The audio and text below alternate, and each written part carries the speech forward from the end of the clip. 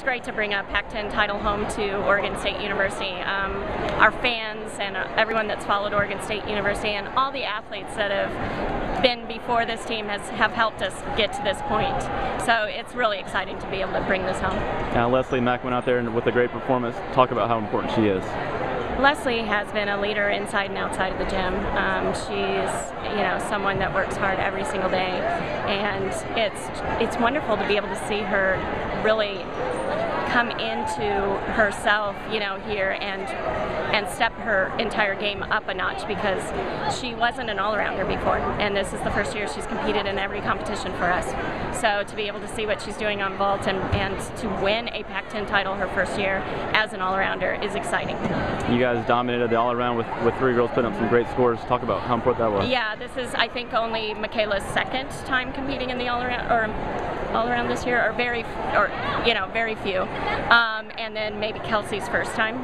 So those two to come in tonight and just add that next event and have solid performances, I mean, it's amazing to see them take 1 through 3.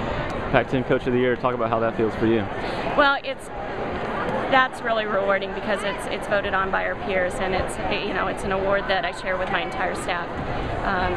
What the work that they do, they put in every single day. We wouldn't be where we are without them, and so it's a huge honor to be voted on that by your peers.